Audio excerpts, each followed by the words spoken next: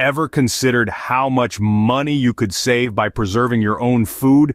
Imagine a world where your favorite fruits and vegetables are available all year round, irrespective of the season. Picture the satisfaction of opening a jar of summer sunshine in the dead of winter. The taste of home-preserved tomatoes in your chili or stew, that's the power of food preservation. In an era where food prices are skyrocketing and supply chains are more unpredictable than ever, learning to preserve food at home has never been more important. It's not just a hobby, it's a survival skill. It's a way to stretch your grocery budget, ensure a consistent food supply, and reduce waste. Think about the last time you had to throw away a bag of wilted spinach or a pot of spoiled soup. It's not just about the money, it's about the wasted resources, the labor that went into producing that food, and the energy it took to transport it to your local store. Preserving food allows us to capture the freshness and nutrition of our food at its peak. It's a way of respecting the effort that went into producing it, of honoring the earth that grew it. It's a method as old as human civilization, a testament to our ancestors' ingenuity and their understanding of nature's cycles. But food preservation isn't just about looking to the past. It's about preparing for the future. It's about taking control of our food supply, becoming more self-reliant, and ensuring we're ready for whatever comes our way. It's about turning a pile of ripe peaches into jars of peach jam, a box of tomatoes into cans of tomato sauce, a bumper crop of cucumbers into crunchy pickles. So whether you're interested in canning, freezing, dehydrating, fermenting, or all of the above, preserving food at home is a journey worth embarking on. It's a skill that pays dividends in the form of delicious, home-preserved food, money saved, and a smaller carbon footprint. Remember, food preservation isn't just about saving money, it's about securing your food supply and reducing waste. As we delve deeper into this topic, you'll discover that the benefits of food preservation reach far beyond your kitchen and your wallet. They ripple out into your community and your world. Now that you understand why food preservation is crucial, let's dive into the key methods. First up is canning. This technique involves sealing food in containers and then heating them to kill or weaken any microorganisms that can cause spoilage. Canning is a fantastic way to preserve a wide variety of foods, from fruits and vegetables to meats and seafood. It's a bit of a time investment, but the reward is shelf-stable food that can last for years. Next, we have freezing. This is perhaps the simplest method of food preservation. By storing food at low temperatures, you slow down the activity of enzymes and microorganisms, effectively hitting the pause button on spoilage. While freezing can affect the texture of some foods, it's a highly convenient way to preserve many items, especially fruits and vegetables. Then we have dehydrating. This method removes water from food, inhibiting the growth of bacteria, yeasts, and molds. Dehydration is excellent for preserving fruits, vegetables, and herbs, and it can even be used to make jerky. The resulting food is lightweight and compact, making it ideal for camping or emergency food supplies. Last but certainly not least, we have fermenting. This ancient technique uses the action of bacteria, yeasts, or other microorganisms to convert sugars in the food into other compounds, preserving the food and often enhancing its flavor and nutritional value. Fermentation can be used to make a wide array of foods, including yogurt, sauerkraut, kimchi, and sourdough bread. Each preservation technique has its own benefits and uses. Canning offers long-term storage, while freezing provides convenience. Dehydration is great for portable food, and fermentation can enhance flavor and nutrition. The key is to find the method that suits your needs and lifestyle best. And remember, food preservation isn't just about survival. It's also about enjoying the bounty of different seasons all year round, reducing waste, and creating delicious homemade foods that you can be proud of. So, let's get preserving. Preserving food requires some essential tools. Let's go through them. First off, for canning, you'll need a few basic items. Canning jars, lids, and bands are a must, of course. But also consider investing in a jar lifter, a canning funnel, and a bubble remover for those pesky air pockets. A pressure canner is a vital piece of equipment for canning low-acid foods like meat or vegetables. For high-acid foods like fruits and pickles, a simple boiling water canner will do the trick.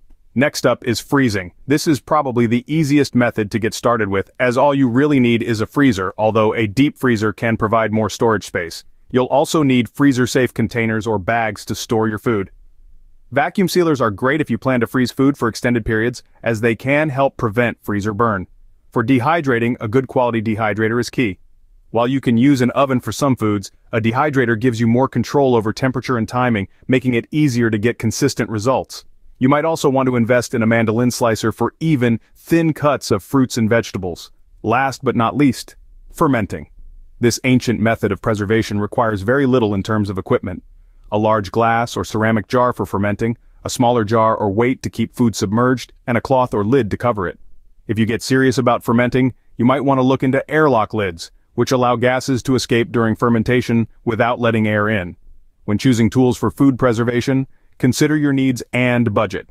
Start with the basics and add more specialized tools as you get more experienced and comfortable with each method. Remember, the goal is to make preserving food at home a practical and enjoyable process, not an overwhelming one. With the right tools at your disposal, you're well on your way to mastering food preservation. You don't have to be a farmer to preserve food. Let's see how you can benefit from seasonal sales. Seasonal sales are like gold mines for those interested in food preservation. When fruits and vegetables are in season, they're not only at their freshest, but also often at their most affordable. This is the perfect time to stock up and preserve these goodies so you can enjoy them long after their season is past. Imagine biting into a juicy peach in the middle of winter, a peach that you canned yourself during the summer. Or how about savoring homemade tomato sauce in spring, made from tomatoes you bought in bulk and preserved at the height of summer? With food preservation, this isn't just possible, it's easy, affordable, and incredibly satisfying. But it's not just about fruits and vegetables. Seasonal sales also apply to meats, fish, and poultry. When these items are on sale, consider buying in bulk, then preserving them through freezing, canning, or even smoking. This way, you can have high-quality protein sources available year-round, without breaking the bank. Now, you might be wondering, how do I know when items are in season? Well, most grocery stores have flyers or online newsletters that highlight weekly sales and seasonal items. Familiarize yourself with these resources, and plan your shopping trips accordingly. And don't forget about farmers markets. These are excellent places to find fresh, locally grown produce, often at surprisingly affordable prices. Plus, you're supporting local farmers, a win-win situation. Another tip is to get friendly with your local butcher or fishmonger. They can give you a heads up when certain items will be on sale, or when they'll have a surplus. This way you can plan your preservation activities ahead of time. Remember, the key to making the most of seasonal sales is planning and preparation. Know what's in season, where to get it, and how you're going to preserve it. With a little forethought and effort, you can enjoy a diverse, delicious, and cost-effective food supply all year round. Seasonal sales are a great opportunity to stock up and preserve a variety of foods at a lower cost. New to food preservation, here are some tips to get you started.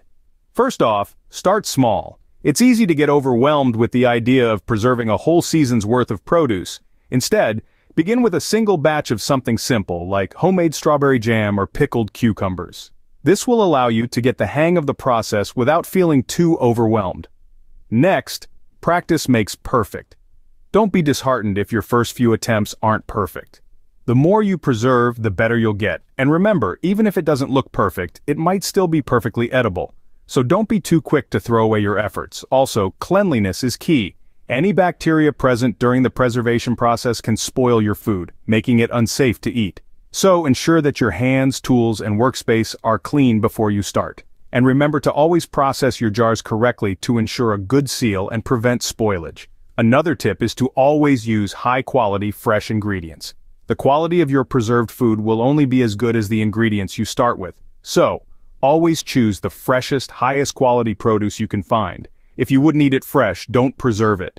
It's also important to follow recipes exactly, especially when you're just starting out. This is particularly true for canning, where the safety of your preserved food depends on the acidity levels. Tweaking recipes can upset these levels and make your food unsafe to eat. Lastly, don't be afraid to experiment. Once you've got the basics down, feel free to try out different flavor combinations and preservation methods. You might discover a new favorite. Remember, food preservation is an art as much as it is a science. It's about more than just extending the shelf life of your food. It's about capturing the essence of the seasons, reducing waste, and creating something truly unique and delicious. With these tips, you're ready to start your food preservation journey. Food preservation isn't just about saving money, it's also about reducing waste. Think about those times when you've had to throw out food because it's spoiled before you could consume it. It's not just a waste of money, but it's also a waste of resources. And that's where food preservation comes in. Let's start by looking at leftovers. These can be a gold mine for preservation. Got some leftover vegetables from last night's dinner? Why not pickle them? They'll last longer and add a tangy bite to your future meals. Have leftover fruit that's about to go bad? Try making a jam or a jelly. This way your fruit lives on in a sweet and delicious form. Next, let's talk about those bulk buys and seasonal sales. Sometimes it's hard to resist the allure of a great deal on fresh produce. But what happens when you can't consume everything before it spoils? Well, that's where food preservation shines. Freeze, can, dehydrate, or ferment your surplus. You'll have a ready supply of food for the leaner months and reduce your waste in the process. And it's not just about the food either. By preserving your own food, you're reducing the need for commercially preserved goods. This means less packaging, less transportation, and ultimately less carbon footprint. It's a small step, but if we all do our part, it can add up to a big difference. Lastly, let's not forget about those scraps. Vegetable peels, fruit cores, and bones can all be used to make stocks and broths. These nutritious and flavorful bases can then be canned or frozen for future use, reducing waste and maximizing your food's potential. By preserving your food, you're not just saving money and securing your food supply. You're also contributing to a more sustainable world.